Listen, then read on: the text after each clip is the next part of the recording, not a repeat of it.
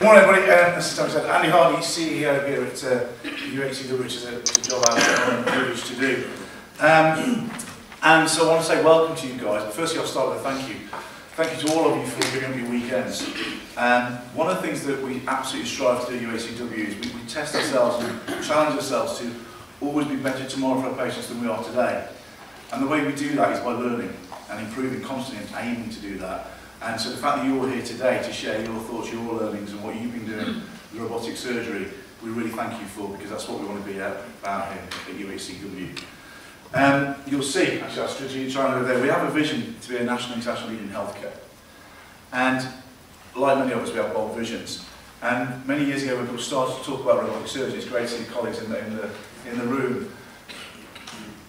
You know, clinical colleagues came to me and said, we really think this is the future of the surgery. We think this makes a massive difference to patients. And again, going back to our strategy, our patients come first. And so, working alongside our charity, we did invest very early on in some of the earlier versions of the robots that were available at the time.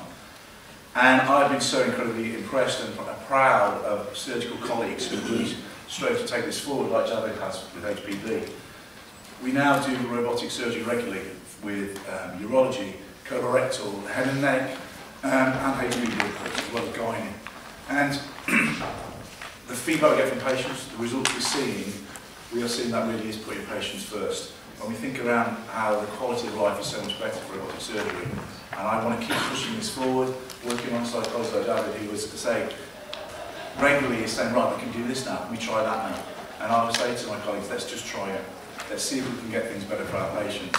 I said, that's what we're here about today. That's why I want to thank you for your time and sharing your time and your knowledge and your skills with us, because that's the way we do get in a position where we'll respect it tomorrow for patients the way up today. And I'm sure you all share that as a vision for your patients wherever you work. So thank you for coming. Welcome to UHCW. We hope you have a fantastic couple of days. Thank you.